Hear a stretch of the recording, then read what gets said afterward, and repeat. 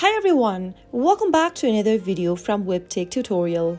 In today's video, I'll be guiding you through how to delete your Plex account. If you're looking for a way to cancel your Plex account or simply delete your Plex account since you don't want to use it anymore, then here's how you can do it. Open your Plex application and make sure that you're logged into your account. From the main homepage, tap on the menu button at the top left-hand corner. Now, in the expanded menu, tap on the gear button at the top right, and this will then open up the settings interface. Tap on the account button under settings, and then at the bottom of the accounts tab, you should be able to see the delete your account button. Simply tap on it and then go through the information. Remember that once your account is deleted, you will not be able to use the same username or email for a month. If you permanently delete your account, then all of its data, active Plex subscriptions will be cancelled as well. So make a wise choice before deleting your account. If you want to proceed deleting the account, you'll need to type in your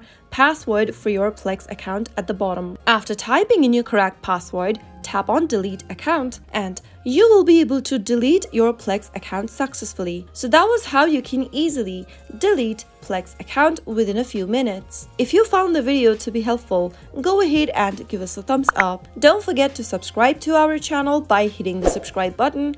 Also press the bell icon so that you'll never miss another upcoming upload from us. I'll see you again in the next video. Goodbye till then.